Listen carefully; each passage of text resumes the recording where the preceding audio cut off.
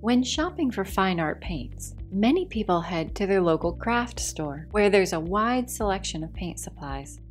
But are all supplies equal? There's a huge difference in price, but does that also mean a difference in quality? And does it matter? Most art instructors, myself included, will tell you it does, and let me show you why. In this video, we're going to examine professional, student, and academy grade paints. Professional being the top choice and most expensive, and academy being the least. The professional paint I'm going to use is Winsor & Newton, who also makes the student paint that we'll use. It's their Cotman brand. I chose these two because of their popularity and their accessibility, and I'll use Grumbacher Academy for the academy level paint. Even though it's student grade, it's a little inferior to Cotman. The professional paint costs about $12 a tube, while the student grade Cotman was $5, and the academy grade was about $5 as well. Now towards the end, I'll also show you how the very least expensive paints perform, and these tend to run about 40 cents a tube. The first thing you need to realize is that often you can find the same paints in each paint grade. So for example, here we see cadmium pale yellow in a professional paint. Notice the code for the specific pigment used for the color in this paint. We can find the same color in the Cotman student paint, but notice two things: the word hue and the fact that it uses two different pigments to achieve the color. This is because the original pigment is a bit pricey. They save money by using two cheaper pigments, but this combination will perform differently than the original pigment. Another difference between paint grades is the fact that sometimes the manufacturers will add fillers to lower the prices of the cheaper paints. For example, the first paint I'm mixing up is a professional paint, and this is the student version of the same paint. Same pigment, but notice the tint. You can actually see that they added a touch of white to the paint. It's slightly milky and takes more paint to create the mix. The third paint is academy grade, and although it's not as milky, it has a warmer hue and seems almost a bit opaque. These are three of the paints that we'll be using in our testing: professional, student, and academy paints. I'm squeezing out a small amount of each paint grade, and we'll use the same amount of water for each mix. I want to keep the mixes as close to the same as possible. Now, using the same brush and a full brush load each time, I'll begin by painting direct lines with both colors, starting with the professional grade. And then I'll repeat the process for each of the other two paints. Offhand, there's not a huge difference between the different grades at this point. One thing you will notice is that the pigment distribution is more even in the professional version. Notice the density where the strokes begin. Now we'll see how the same line responds wet and wet. For each one, I'll wet a section with a brush fully loaded with water. This time we'll just use the red paint. Remember, this is all on the same paper, professional grade. The only difference is the paint. And now for the academy paint. We can see that the difference between the three is not enormous, but notice the slight differences. Look at the edges and the paint distribution. But let's take each paint and paint blended strokes. They should look seamless as the pigments blend together. And we're beginning with the professional paint. Now we're repeating it with the student grade paint. The professional paint had kind of self-equalized, where you can see the student version is having a little more difficulty with that. And finally, the academic paint.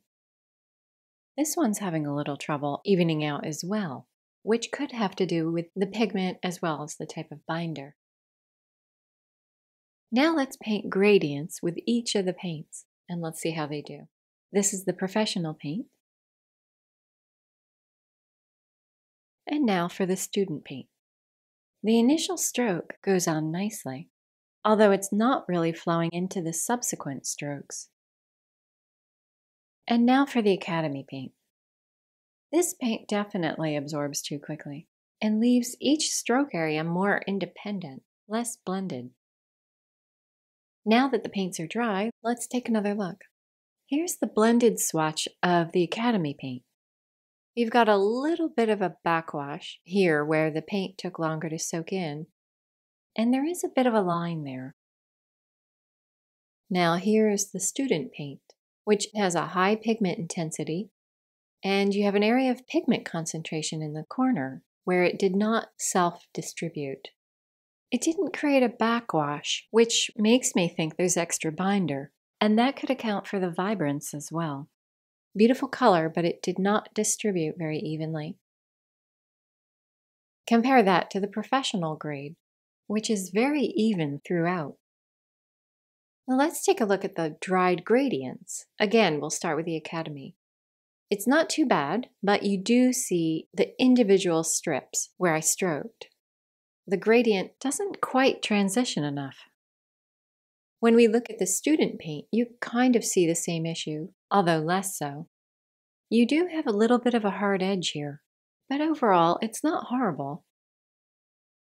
And lastly, the professional grade, which has a very nice, even distribution. You don't really see those strips. Basically, the paint self-blends a little better than the other two. Now let's test each paint by dropping it into a wet circle. And now we'll drop in 2 droplets of the student paint. Remember, this is the same paper. And we'll repeat the same process for the academic paint. The professional paint spread much more, meaning the paint likely uses a better quality pigment and binder. The other two aren't spreading as quickly or as evenly. And notice the color difference in the Academy version. It looks like a very different pigment. Now let's repeat the exercise with the French ultramarine blue. This blue is a granulating blue, which means in this case it has heavier pigment particles, so it makes sense that it wouldn't spread quite as much. But let's see how it settles, especially once it's dry. The student paint is initially performing very similarly, although as it sits, it's spreading out less and has a stronger feathered edge. Even the Academy brand initially looks similar in performance. However, the pigment does look a little more dense, and it's spreading more like the student grade at this point. If the student grade seems to have a little extra binder, I would say the Academy brand has too little binder. And it may be using a synthetic binder, because if you look at it up close, the pigment's flow was restricted and it's very dense. This close view makes it look like the pigment just kind of dropped in bulk. And once it dried completely, you can see how matte it looks. One job of a binder is to seal the pigment onto the surface. So let's see if I'm correct that this paint has too little binder. We'll take a corner of a clean piece of paper and rub it on the dried paint. As suspected, some of the pigment comes off. So the Academy paint is lacking or has a substandard binder, not fully sealing the pigment onto the surface. Well, how about the student grade? Let's perform the same test.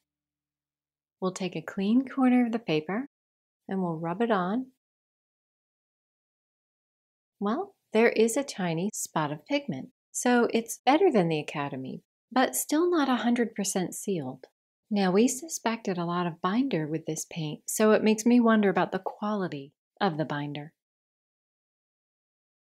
And the professional grade paint? How much rubs off with that one? Almost nothing.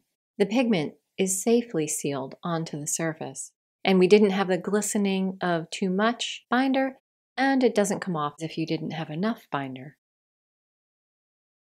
The last comparison we'll do with these paints is pouring. Let's see how each paint performs in a wet flow. I've tilted the surface and will wet a section of each paper with a fully loaded mop brush. Now I'll use a dropper and place 2 droplets at the top of the wet area, 2 for each color, and then we'll watch it. And now the student paint. Oops, I placed the blue paint first, but that's okay. Notice here that the student paint seems to be isolating a bit more than the professional grade. And now the academy paint. Well, this paint is flying down the surface. The bubble kind of sped that up a little bit, but even if you ignore that, all of the paint is traveling farther. The biggest difference is in the professional red. It immediately spread out, which to me implies a better gum arabic binder and a very fine pigment grind. Also notice the difference in the edges and the color tone. Let's see how they look once dried. This is the academic paint. The granulation in the blue came out kind of clumpy, almost like the pigment separated. Now compare that to the student paint, which has a wider spread, and the blue displays a more even, fine granulation, although it didn't flow quite as far. Again, look at the fine granulation in the blue. Let's compare it to the professional paint. It's even gentler in the better paint grade.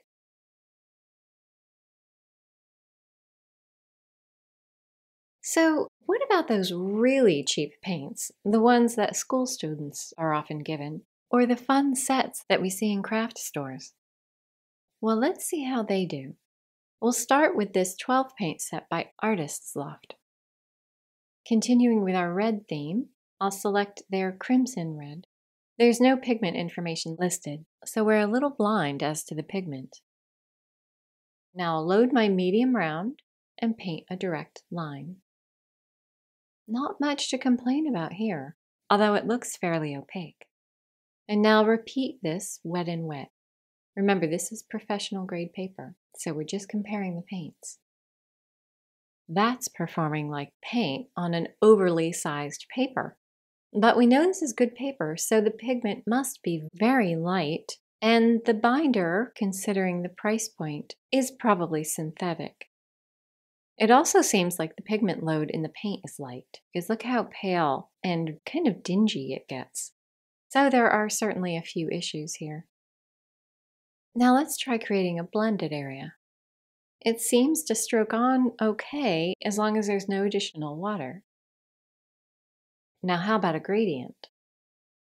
The paint flows into the next stroke, but look how easily the pigment lifted off. We have that white streak at the top where the paint lifted much too easily. And that speaks to perhaps very, very light pigment and a less superior binder. And now I'll drop in 2 droplets into a wet circle. Again, much of the pigment floats, so it's very light. Overall, the color is dull. They must have used a pretty inexpensive pigment in order to bring the price down to 40 cents a tube. Here we're dropping it and watching it flow. It's spreading out okay, but let's see how it dries. And here's the pour once it dried. It distributed nicely. But generally it seems unpredictable, pale, and I'm sure not very archival. Lastly, what about those 8 to 12 color pans that are often given to school-aged children? I'm even told some high schoolers are given this particular Crayola set in order to learn watercolor. So this is what we'll test. Let's see how it compares. The paint in this case is in the form of a dried pan, so we're not going to be able to pick up quite as much paint as you can with a tube paint. This red is also a different pigment. We don't know what, but it'll give us an idea of how it works. First, I'll paint a direct line. Not bad. It felt pretty satiny, but it didn't distribute well. Now let's repeat this wet and wet. I'll try to get a nice thick load of paint. The pigment isn't spreading too evenly. We'll go ahead and paint blended strokes. The pan is too small for my normal flat, so we'll use my round brush. It does pretty well. And now for a gradient. When I add the diluted paint, it's really not blending so well. So for gradients, I don't find that this is too good. It's absorbing too quickly. And now I'll drop the paint into a wet circle. But I'll have to use my brush as it's just difficult to get enough paint to use my dropper. It's hardly spreading, but where it is spreading, it's very even. Also, the color intensity is surprisingly strong. These two factors tell me that there must be a lot of binder in this paint. Another clue is that at this point, the paint in the blended strokes is still wet, as you can see here. By this time, it should be pretty much absorbed and look matte. The binder extends the drying time. So if there's a lot of binder, you're going to have a very long drying time. And finally, we'll try to get some flow by tilting the surface wet and wet. Tough to get enough paint, but here we go. And it's performing the same as in the circle. Even though binder helps give you an even flow, it also seems to give it a little more drag. So it doesn't seem to flow as far if you have too much binder in it. So let's see how the Crayola paint dried. You can see that the paint is fairly evenly distributed. The spread didn't go too far, and it still has some vibrance. This is a very nice blend, but again, it's kind of over-sealed and actually could cause a problem if you want to apply a second coat. It also does risk cracking when it's dried. And it did not do well with varying degrees of dilution, which we can see in the gradient that we tried to do. So as a pure paint, it goes on nice, but when you introduce water and try to get some water techniques, not so much. I would also feel comfortable saying that this is probably not very light fast. When shopping for watercolor paints, I do recommend spending the extra money for the professional grade. Not only is the paint more balanced, but it uses a better pigment and binder, and very often, because of the pigment concentration, the professional tubes will outlast the student tubes. So in the end, you really get more for your money. If you decide to go with a student level paint, try to do some research. See what the manufacturer says about the product and what they don't say. For example, Van Gogh is the student line for Royal Talon.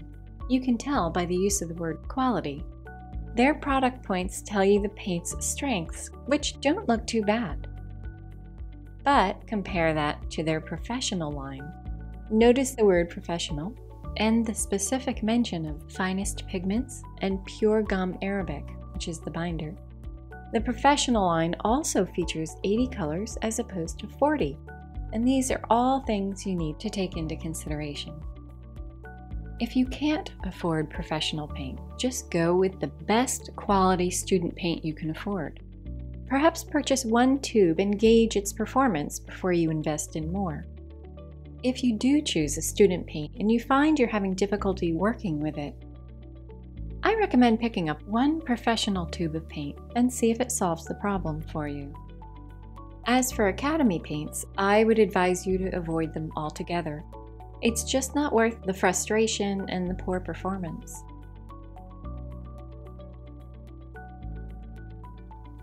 Let's summarize what we've learned. First, the amount and quality of the binder in the paint can have a big impact on the performance of the paint. A subpar binder may result in inconsistent coverage and poor ability to flow. The better the paint, the more likely you'll have a better binder. Now, too much binder increases color intensity when dry. It prevents quick absorption and has a nice velvety application. But too much, once it's dry, can become brittle, and the thick layer of sealant could negatively impact a subsequent layer of paint. Now note that watercolor binder is not a varnish, so it will reactivate when wet. In the opposite extreme, too little binder can cause the paint to absorb too quickly and result in a lack of seal, meaning some of the pigment can wipe off once it's dry. Plus, you can end up with some very obvious seam lines. We also learned that pigment quality can vary by paint grade and that can impact the color's performance. A cheaper pigment may not cover as well, or it may lay on the surface differently.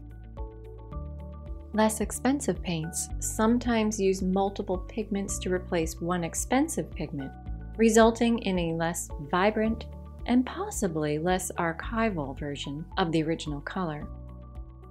For all these reasons, it's better to buy a few professional paints than a large quantity of poor paints.